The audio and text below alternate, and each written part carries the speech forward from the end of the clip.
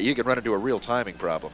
We've got a great stadium here for marching band presentations. The only difficulty in this stadium is the lip of the stadium down at the field level. The instrument angles need to be up above that lip of the stadium for the students to be heard, but that's really the only pedagogical, acoustical problem that we have in this stadium. Cimarron-Memorial High School currently entering the field from the north end zone under the direction of Mr. Al Smith. And Mr. Smith has been around a bit. He was over at Valley for a number of years and went over to the junior high for a while, and I guess just decided he couldn't stay away from marching bands and high schools and football games and pep bands and things of that nature, and has returned to Cimarron. A very different style of band director and type of show that he puts on, I might add, than Bonanza High School, the band you just saw. Pat Vaughn and Rick Tusher are the percussion instructors. Drill team captains are Trina Miller and Angie Griffin. Drum major Matt Jones bringing them onto the field. And to give you a little bit of flavor about what this show will be like, let's go out to Cimarron-Memorial and Mr. Smith. Make the steps smooth. Do not do a jerky march like this. 1 and 2 and 1 and 2 and all the way across. And 1, 2, right oblique, and left and right and left. We're working on traditions. In 3 years, it's kind of hard to actually call something a tradition. It hasn't been established that long. As far as the style, here's a term I picked up a couple of years ago. I'd like to say that we're very eclectic, a little bit of everything. We're doing a little dancing this year, a little bit of the curvilinear core style of marching, and then we're doing some of the old step twos that were established many, many years ago. And he brings up a very good point, Al Smith, and that is, for the new schools, it sometimes might be a little bit difficult assembling these large performance kinds of shows. If nothing else, you know, after 3 years, you haven't had a long-term, I guess, opportunity to establish leaders and kind of a legacy of leaders. And just as with any kind of an organization, you need leaders year after year after year, and everybody's kind of in the same position here, where they're all relatively new to the school and the band and the style and everything that goes along with it. A field show is such a massive production that if you don't have great student leaders and a great quantity of them, you could be in trouble to try and teach a big production such as we see out here tonight. But I'm sure that Mr. Smith has great leadership from his band program. And fortunately, he's an individual who, based on his experience and his personal skills and talents, is able to pass along an awful lot of what he knows to the group, and I think you'll see that in the course of their performance this evening. Cimarron-Memorial High School.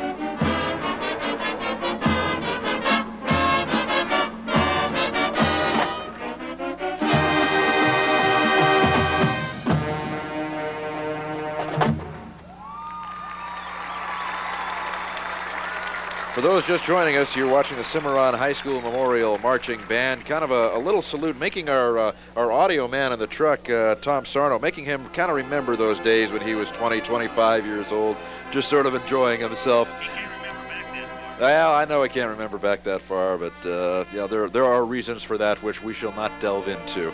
The closing number now for Cimarron-Memorial.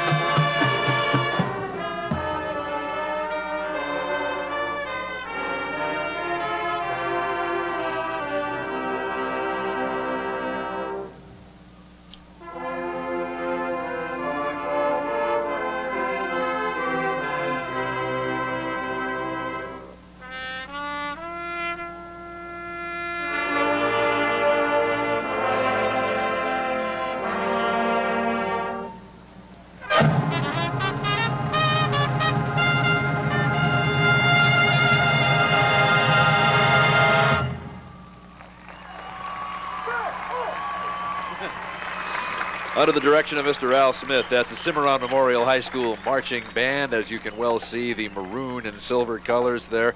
And if you look over at the flagpole, you notice that the flag is hanging limply over in the end zone. And when you also look at the uniforms that this organization has, that can prove to be a rather convenient thing with those capes. Tom, I'm sure you can run into some problems on a windy day. Capes are a great tool for marching bands to gain color and contrast in their visual program.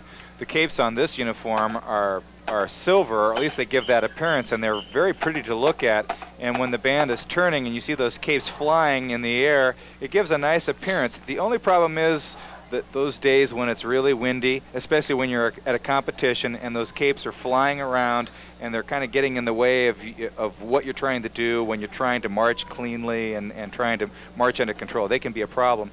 But they used them very well tonight with all the little body turns that they have in the show, and it certainly was a very eclectic program, all the way from the big band days to Billie Holiday and the Blood, Sweat, and Tears rendition of her famous tune, God Bless the Child. As you can see, we're getting into the big boys in terms